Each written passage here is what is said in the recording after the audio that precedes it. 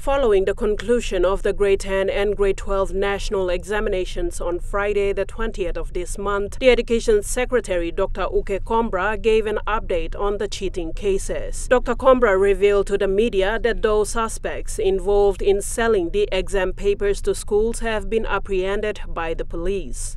We regret that has happened. We have taken all measures to make sure that questions are safe and secure in every school. So what has happened is there's a collusion between criminals and the school itself. So the schools are supposed to secure these exams and give it out, but there's a collusion that took place between criminals who wanted to steal the papers and sell the exam papers to students.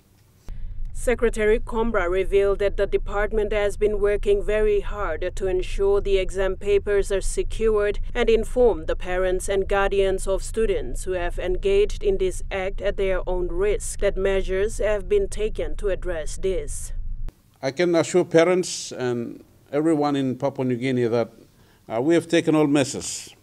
That the same question that we administered to one school is not the same paper that is done by other schools. The exam papers are all, we put into a place a security system that the same papers are not given to every school in the country. The chances of one person stealing one set of exam papers and sending it to other students, they still risk a chance of not getting the answers right.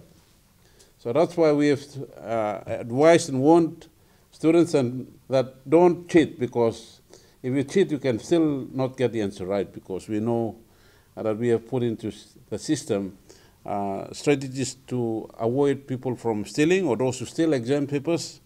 You cannot get it right every time. The Secretary gave a stern warning to students that have engaged in cheating during their exams, stating that this is a criminal act. Sharon Ingnui, National EMTV News.